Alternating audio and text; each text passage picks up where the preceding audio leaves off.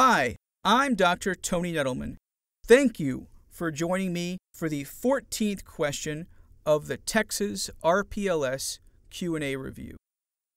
The question says, a property deed states vents 382 varas to a rock mound. A modern surveyor found both the beginning point and the rock mound.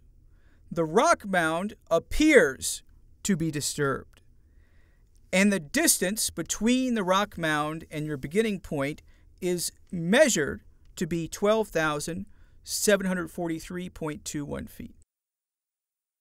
The surveyor should hold the distance based on the priority of calls, hold the rock mound based on the priority of calls, hold the distance based on junior-senior rights, hold the rock mound based on junior-senior rights, or none of the above.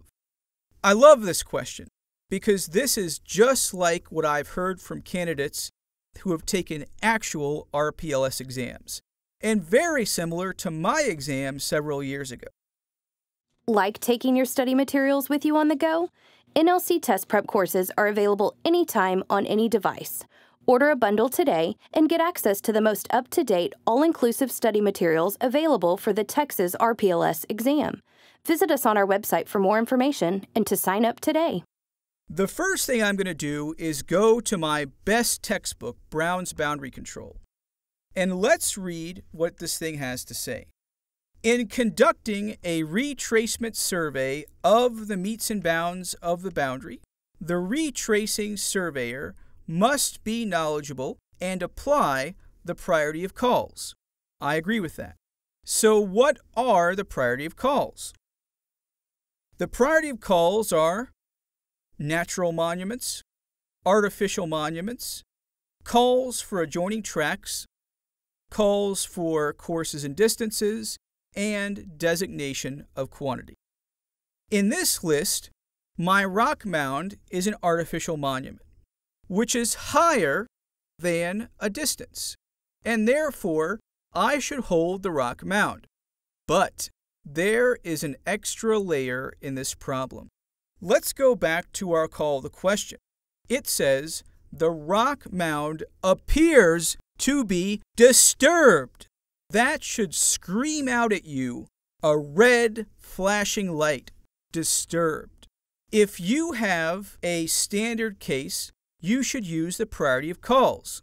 But the priority of calls are rules of evidence, and this can be modified if the scenario calls for it.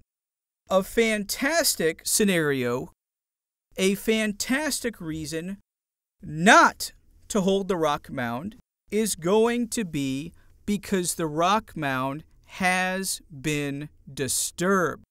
That's pretty scary. And if you have a monument that has been disturbed, that monument does not have the same dignity as an undisturbed monument. And therefore, I am not going to use the priority of calls in this case, but I am going to select none of the above. If you are given a monument that has been disturbed, do not use that monument. It is a big red flag. And this is a fantastic question to kind of add an extra layer of complexity and make you think. I'm in the field. I found this monument laying on its side. Do I trust that monument location? No way. Therefore, the correct answer is E, none of the above. And I would encourage you to read more of Brown's Boundary Control Chapter 5 to learn more about these scenarios. Would you like even more? We have created an entirely comprehensive Texas RPLS exam course. It's got slides, videos, practice questions, and handouts. And we go over all the major topics on the RPLS exam, and we give you the information you need to pass on the first try. Included is a full-length 8-hour practice exam, which will get you ready for this exam and get your mind set on game day. Go to nlcprep.com/RPLS for more information.